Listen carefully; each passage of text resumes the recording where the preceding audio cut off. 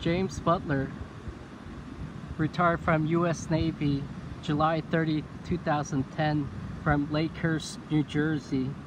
He served about 21 years in the Navy, a career Navy veteran.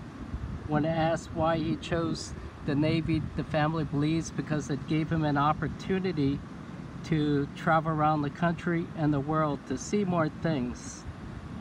He was a humble veteran. He didn't speak much about all the commendations and awards that he had gotten during those 21 years of service. Some of the places where he did his Navy career work, he did his basic at Great Lakes, Illinois, included some bases in the 90s in Norfolk, Virginia, Newport News, Virginia, and Lakehurst, New Jersey.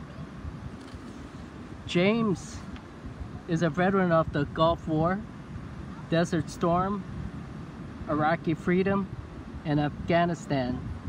Some of the ships that he served on were USS Essex, USS Enterprise, NAS Norfolk, USS Enterprise, NAS Oceana.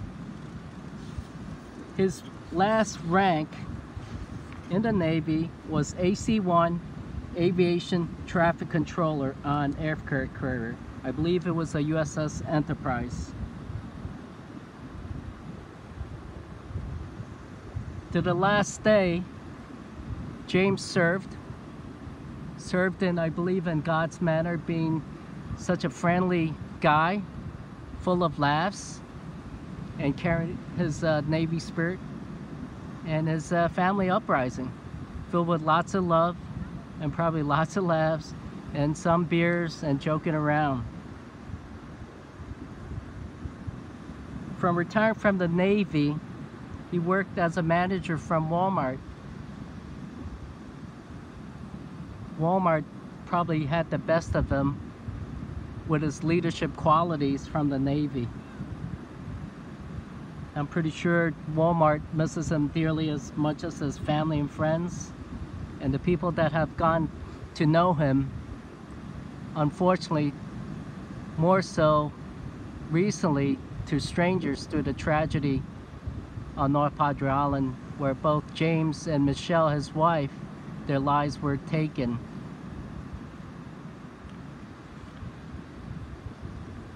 It is November 11th, 2019.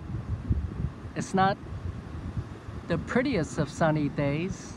It's typical winter down here on North Padre Island. Got a cold front coming in, but wanted to show this respect to the family and friends and to strangers that